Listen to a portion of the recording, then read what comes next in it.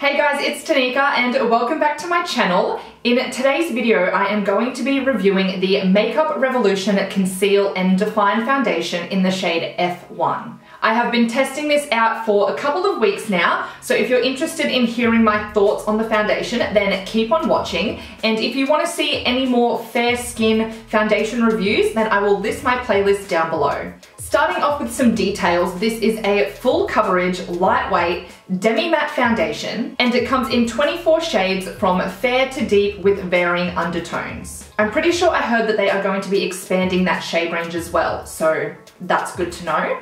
It comes with 23 ml of product in the bottle, which is a little less than your standard foundation. It's packaged in a nice glass bottle and has a large doe foot applicator. You can pick this one up from the Makeup Revolution website. It retails for 15 Australian dollars. For reference, my skin type is normal combination. I do get a little bit dry around any breakouts, but I also get a little oily through my T-zone. My undertone is also neutral to cool. So as I mentioned, it does come with this very large doe foot applicator. To be honest, it's not my favorite way to apply foundation, especially for someone like me who does get breakouts. I don't really want to be wiping this over my breakouts and dipping it back in the bottle. I just prefer a pump on a foundation because it's kind of easier to remember how much you use to get the coverage that you like. Whereas with this kind of applicator, you're just kind of swiping it on, taking a guess. It's not a big deal and it's not going to stop me from using the foundation, but I just prefer a pump.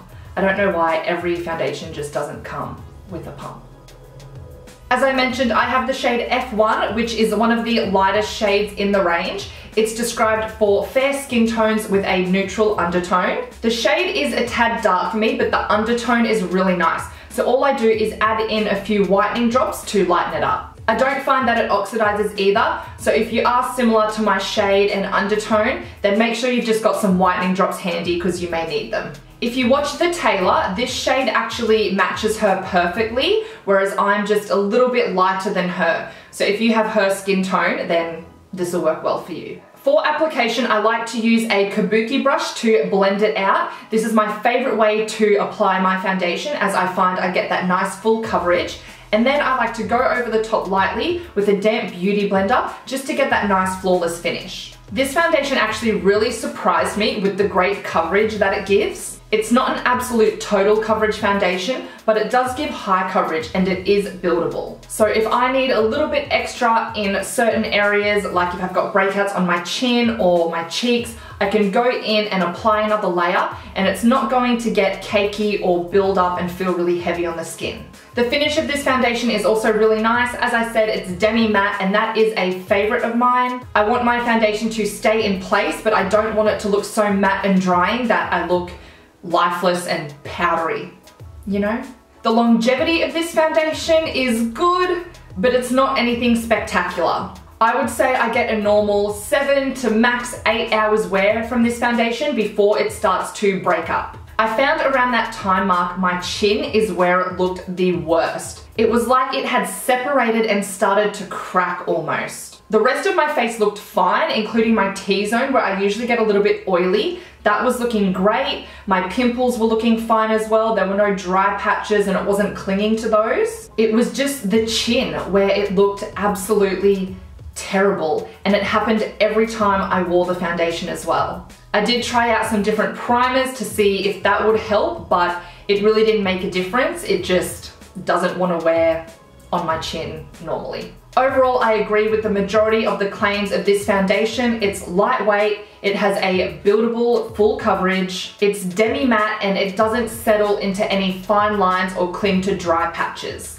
It does settle into my bigger lines on my forehead, but if you've watched any of my other foundation reviews, you would know that is quite normal for me, but it doesn't settle into any other really fine lines on my face. So like around my eyes or my smile lines, things like that. The only claim I had to disagree on was the longevity. But getting 8 hours of wear is a decent time for a comfortable everyday foundation for me. If you have any other questions about this foundation, then leave me a comment down below. But for now, I'm going to get into showing you some swatches of this foundation compared to some others in my collection, and then I will show you a demo. Alright, so this here is the Makeup Revolution Conceal and Define in the shade F1. This one here is the Makeup Revolution Fast Base Stick Foundation in the shade F1. Then we have the Maybelline Fit Me Matte and Poreless in the shade 110 Porcelain. This one here is the Marc Jacobs Remarkable in the shade 10 Ivory Light. Here we have MAC Studio Fix Fluid in NW10. And this one is the Maybelline Superstay in the shade 110. And then I just wanted to swatch the Makeup Revolution Conceal and Define Concealers. So this one here is the shade C1. And this is the shade C0.5. So because I do have some blemishes on my chin at the moment, I am going to go in and cover them with my NARS Soft Matte Cream Concealer. And for this, I'm just using my Sigma P88 Precision Flat Angled Brush.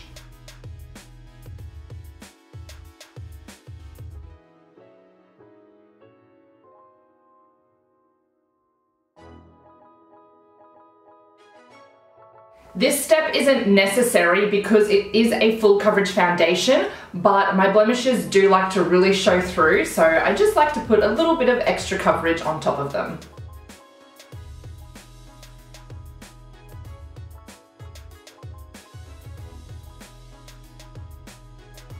So this amount of foundation has been 4 dips into the bottle. Next, I'm going to take a flat kabuki brush. This is the Sigma F80, and go ahead and blend this out.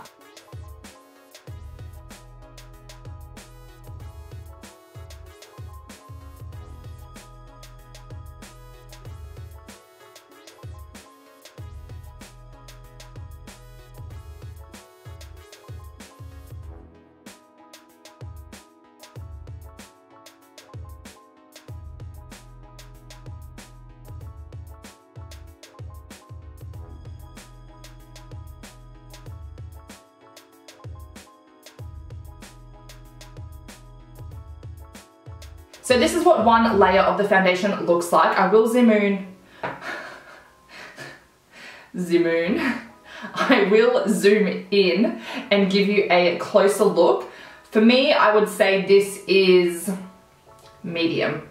Once I put on another layer, it's a lot better, but right now, I wouldn't finish with this.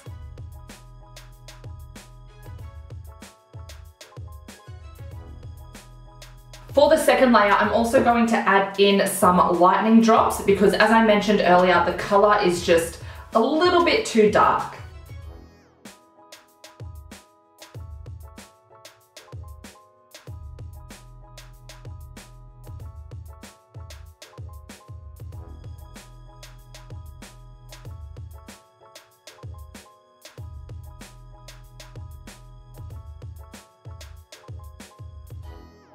And then in with my beauty blender just to lightly go over the top to get a nice flawless finish.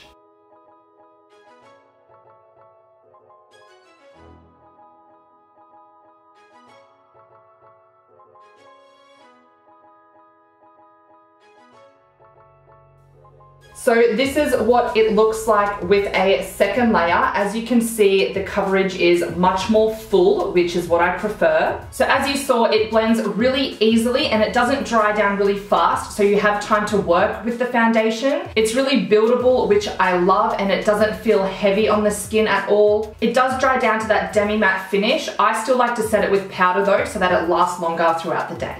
Alright, well that is all for today's video. I hope you enjoyed watching and this review helped you decide whether or not you're going to pick this foundation up. Make sure you give this video a thumbs up and please subscribe to my channel if you aren't already. I'm aiming to hit 4,000 subscribers by the end of the year. I post lots of content related to fair skin, so if that's something you're interested in, then come join the fam. I will link this foundation down below and put any other information I think is necessary. I hope you all enjoyed watching today and I will see you in the next video.